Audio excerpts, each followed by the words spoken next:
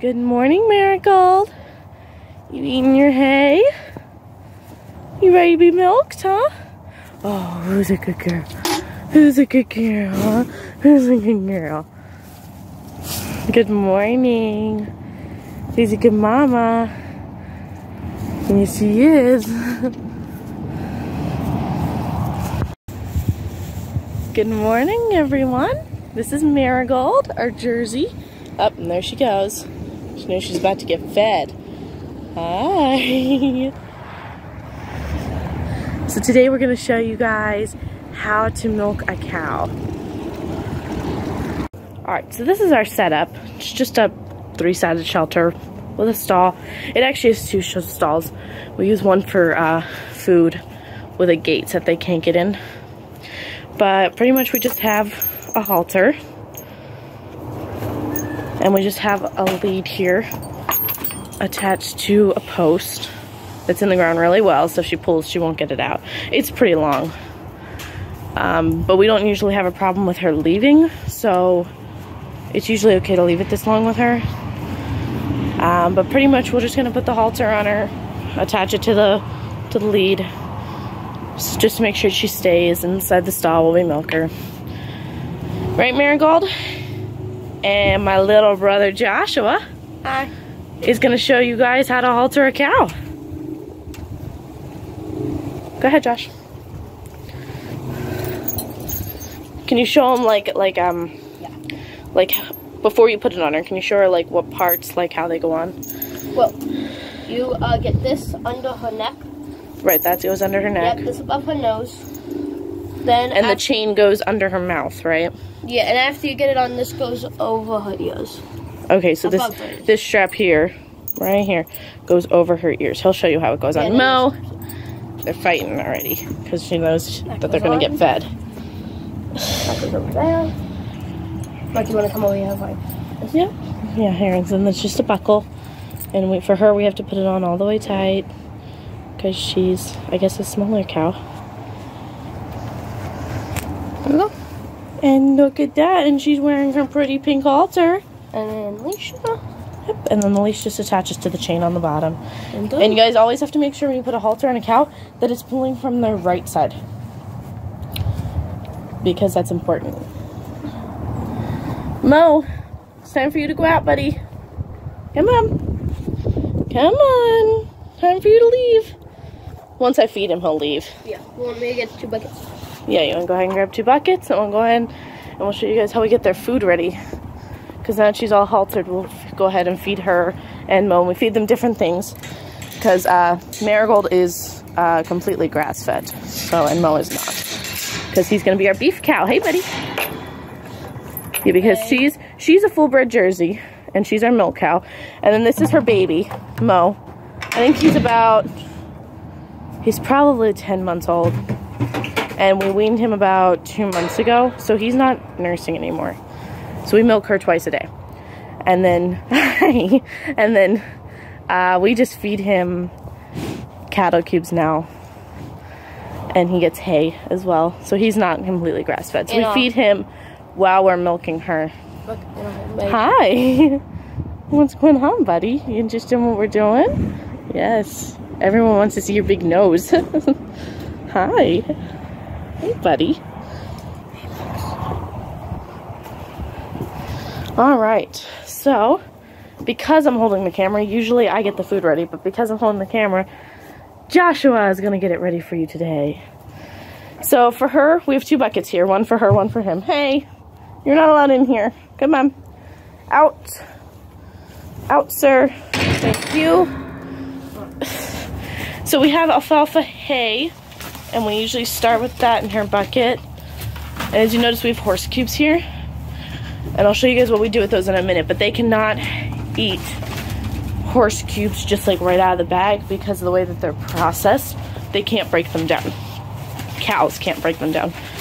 They're meant for horses. But we do something, and we use a process called fermentation to break them down for the cows. First, as you can see, it's like sloppy. Where's the spoon? Do we have a spoon over here? Where did our spoon go? I wonder where our spoon went. It doesn't matter. It's just like sloppy. And remove it out of We the just dump some in. See how it's just like sloppy alfalfa mix. It's all moist and gross, but she loves it. So we do hay. I would put a little bit more hay in there, Josh. Yeah, a little bit more hay. And then we just dump a bunch of that fermented alfalfa on top of that. Good. Yep, that's good. Usually I stick to like 1/4 to 1/3 of a bucket at a time. And we feed this to her twice a day. And one thing that's important to note if you're going to feed your cow alfalfa, that you need to make sure that they've eaten something else in the morning first. Now, Marigold, she always gets the hay box bright and early in the morning, so I'm not worried about her eating, because she definitely would have eaten a good amount of hay by now. Now for Mo, we'll put his food in this bucket, but we just give him Purina cattle cubes. We're just trying to make him chubby.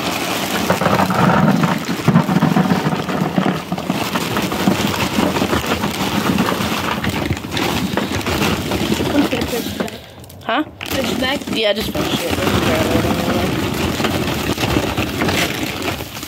Alright, so there's Mo's food. And that's just cattle cubes. And then Marigold's food is alfalfa hay and then fermented horse cubes. And she absolutely loves this stuff. So, One at a time? Or well, no, go ahead. You can feed Marigold. I'll feed Mo, because he'll let me feed him. Hopefully, without chasing me down for his food. Alright, buddy, you gotta let me out. Alright, there we go. I try and feed him away from Marigold, or else when she finishes her food, she'll get frustrated that he has food and she doesn't, because he's a, hey, don't do that. He's a slower eater than she is. So, alright, hey, don't headbutt. Come on. So usually I just put his food next to hay. There he is.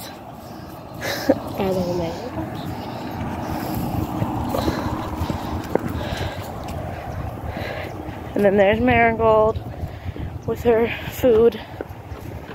And now Josh was going to show you. So at this point we're going to go ahead and clean her udder. And we're going to clean her tail good. In the area around her tail.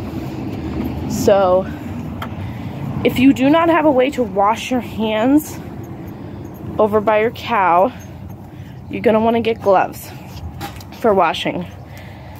I don't wear gloves. Well, we don't wear gloves when we milk. We just wear them when we wash. But you could also wear gloves while you milk. You just have to wear 2 different pairs of gloves. But we just wear 1 pair for washing. Okay, woohoo. So we just have a bucket here. And it's just warm soapy water. Now the soap we just use a plant-based dish soap. I do not recommend using Dawn. Some people do. I do not recommend it. I think it's too harsh for the cows.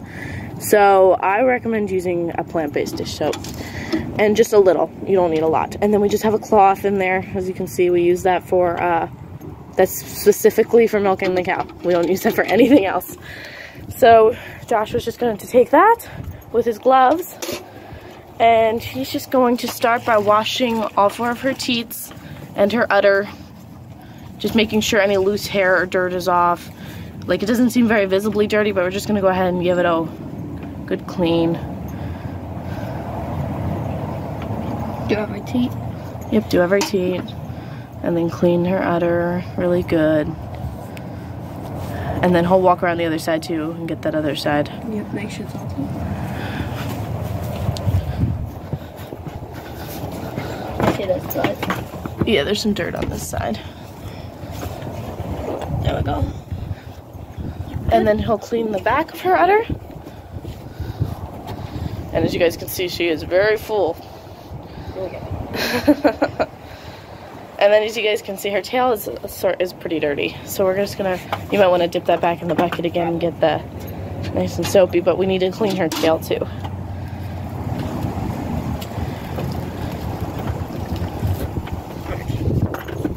Yeah. It's windy.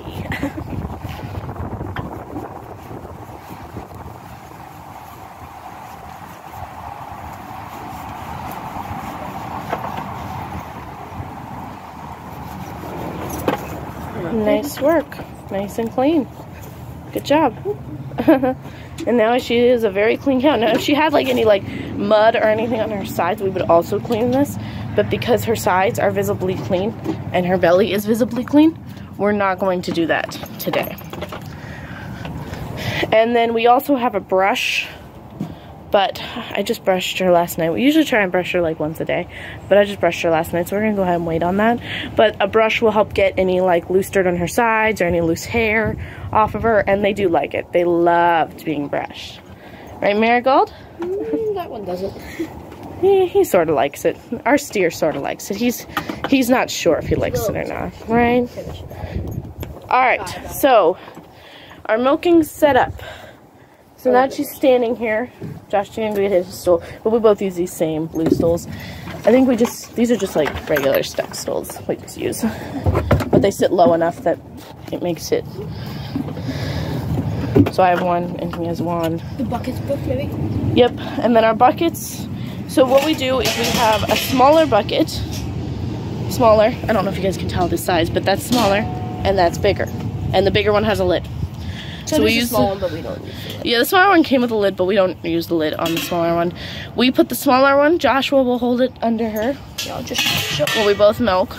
And then he will dump it into this big one with a lid as it starts to get full. Because if she kicks it over, you'll lose a whole bunch of milk. And if you guys are just starting milking cow, your cow is going to kick over the bucket.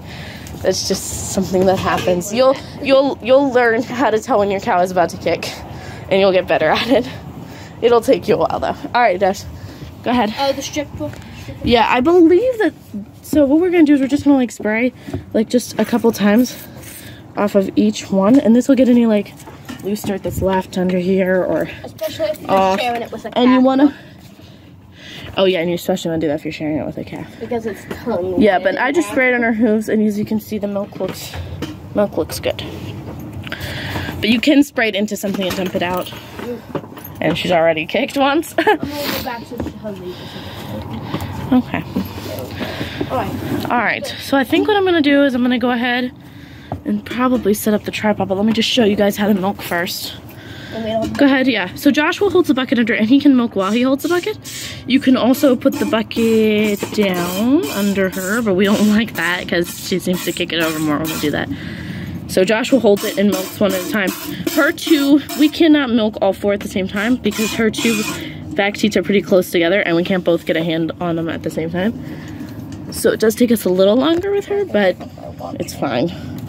So pretty much what you just want to do is you want to trap the milk, use your thumb, your index finger, trap the milk in the teat, and then just pressing it down, and it'll squeeze out. As you can see, it's pretty simple. It's very hard, and your hands will get very tired very fast.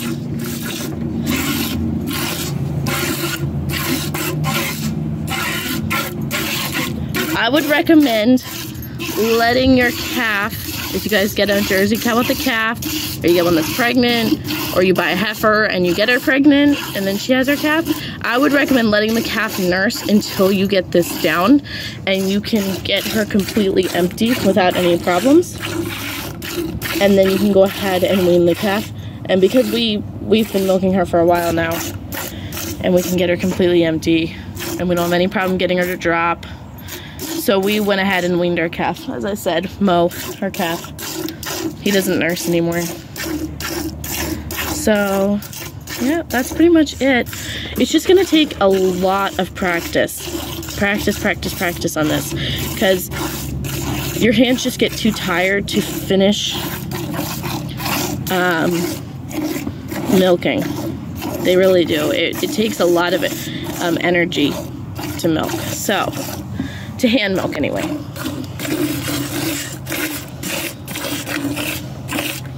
So usually what we do with her, because we can't milk all four at the same time, is he'll milk his back on his side and I'll milk the front on my side. And then when we're both empty, we'll switch. I'll milk the back on my side and he'll milk the front on his side. So that works out. And it doesn't usually take us long. It usually takes us, what, Josh, 15 minutes? 15, 20 minutes? Yeah, about that. To finish milking. That's without all the prep work, though. Because we'll be over here for like 30 minutes. Right? 30 minutes to do all the work with it. Yeah, to do all the work. Because we have to feed us. We just have to feed her, halter, feed low. Sometimes we brush her. And sometimes give him a new hay bale. Yeah, sometimes we have to feed him more hay. So, 1.5 now. yeah. Alright, guys. I'm gonna go ahead and see. Look, even we spill milk. Still. There are times that we still spill whole buckets of milk because she'll kick at us and we'll drop it, or usually we're pretty good at it. yeah, well, you get better, but you still spill milk sometimes. And it's frustrating. It's sad. Oh, and the hoof in the bucket. And the what? Oh, hoof goes in one. Oh yes, and there's times when her hoof will actually get inside our milk bucket of milk. And that's even worse because then we actually have to dump it out. It didn't just spill. Because we can't drink that because her hooves are dirty. So if her hooves get in the bucket, yeah, we just have to dump it out. Yeah. So, yep.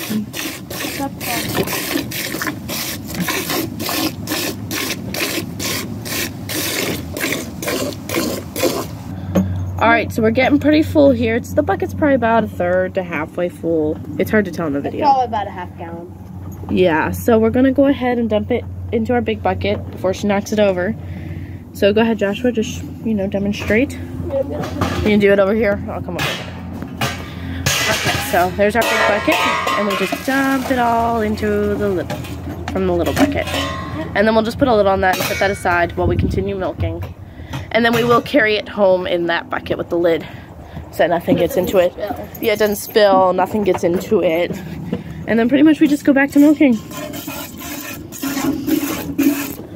Okay, so me and Joshua are both done. I'm done my front and he's done his back. There's barely anything coming out of that now. We'll finish it. Yeah, we'll finish it once we'll double check once we're completely done the rest. Okay. So now I'm gonna switch to my back and he's gonna do his front, but I just wanted to show you guys the difference here. I'm not gonna sit directly behind her, but as you can see, this side of her udder's like totally flabby, and then this side's still hard because I haven't milked this back one yet. I'll show it to you guys when we're completely done, so you guys can see the difference. But it's hard to tell like this because it's all tucked back in here, all the flabby. But this is not flabby in any way. That's completely solid hard. Okay, so we're about to do our second dump. Another half gallon. Yep, we usually do about 3 dumps. We usually get about 1.5 gallons every time we milk her. So I think it's great because she's a first time mom. It was her first baby, so right? Is Mo your first baby? And she's mad because Mo, she's done and he still has food. So now she's upset. Right? Are you upset? Are you jealous? Are you jealous, cow? Huh? Yeah, you are. Alright, guys, we are done. We emptied her out. That's our last little bit. We probably and see, you guys can see a lot better now how flabby like her udder gets, and it gets super squishy and soft. And that's how you can tell when she's empty. Because I would say if you're a beginner and you're like having trouble like getting milk out, I wouldn't just assume she's empty. And that's another thing that you'll learn with practice. Oh, you want to leave? You just take her halter off so she can leave. That's another thing you guys will learn with practice, is how to tell when she's empty. And she is out of here. She's going to go eat. So we'll just put our stools away. We'll take the milk bucket back. Wait, you want to? Yeah, you want to show them how much is in there? This is about, let me think. I think this is a 3-gallon bucket. Yep, 3.5. No, it's 3. I think, right? Or is it 3.5? It doesn't matter. We did get these buckets off of Amazon. I think one was like $45, a smaller one, and then this one was like $55. But it's important to note, here real quick, when you guys get a bucket for milk, or 2 buckets like we did, you guys need, you guys are gonna want to use stainless steel seamless buckets. And seamless is important because the bacteria will build up in the seams. And you want stainless steel so it can be washed good, get all the bacteria out. You don't want something like plastic that bacteria can grow in. Yeah, it's worth the extra money. Definitely worth the extra money. So go ahead and get good buckets. And then, you know, the bucket to wash her with, that's just like a galvanized steel pail. We use these. We have a few of these. We use them for a bunch of different things. So yeah, I think that's it.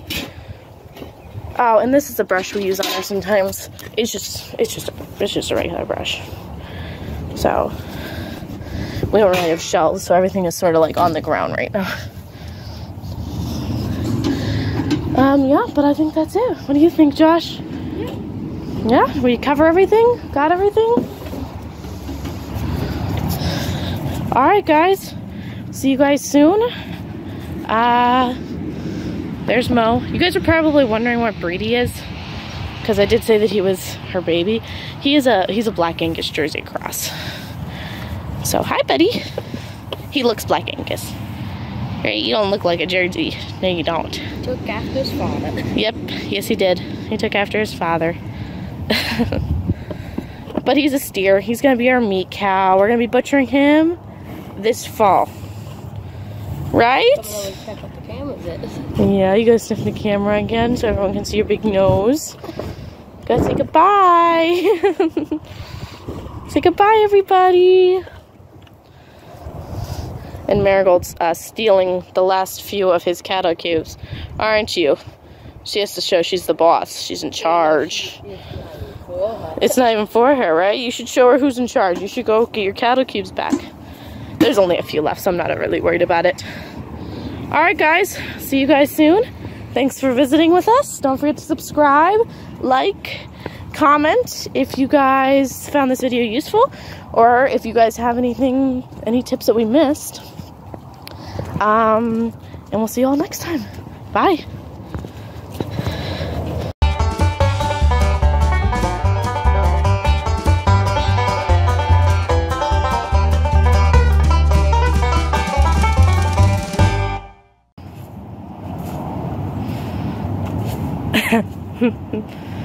Marigold, are you cleaning your baby? Is he still your baby? Is he still your baby? Huh?